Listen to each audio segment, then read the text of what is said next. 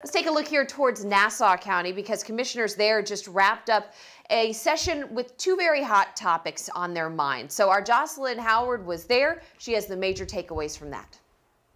That's right. Today's meeting covered two hot topics, furloughs and beach closures. We'll start with the beaches. The commissioners have all said they are not ready to open the beaches. It was also mentioned that they may not want to open the beaches until emergency personnel feel prepared. We are in partners with City for Any Beach to provide beach guards. So if we open it up with swimming, surfing, I'm not going to be in favor of that if we can't put our beach guards back on. Then it also needs to go into consideration if the beach guards feel like they're ready to man the beach and put their personnel at risk. The board wants to continue talking to neighboring coastal counties to be on the same page, unlike the sudden beach openings in Duval.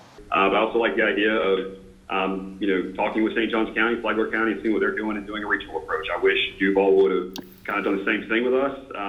Instead of, like we said, the knee-jerk reaction, but I look forward to those discussions coming up.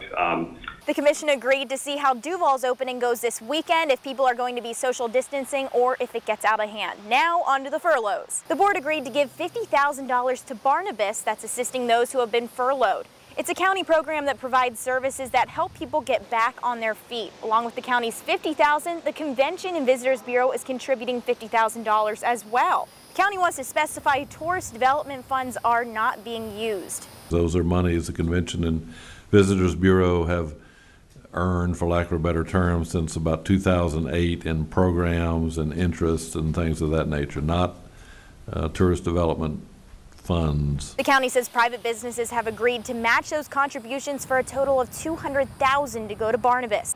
The county is continuing to follow these issues and will be reconvening on Monday. In Nassau County, I'm Jocelyn Howard, First Coast News on your side.